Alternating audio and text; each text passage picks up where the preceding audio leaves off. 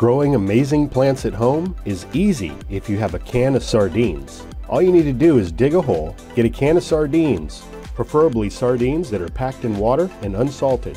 Although any can of sardines will work, as long as you first rinse off the oils and salts. Optionally, you can top the sardines with some spent coffee grounds.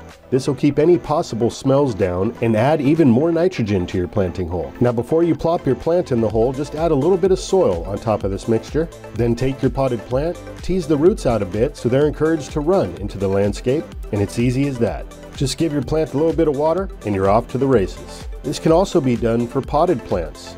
Same process. Take your can of sardines, throw it on into your pot on top of some potting mix, add some spent coffee grounds if you'd like, now top with some more soil and you're ready to plop in your plant. The results you can expect to see will amaze you.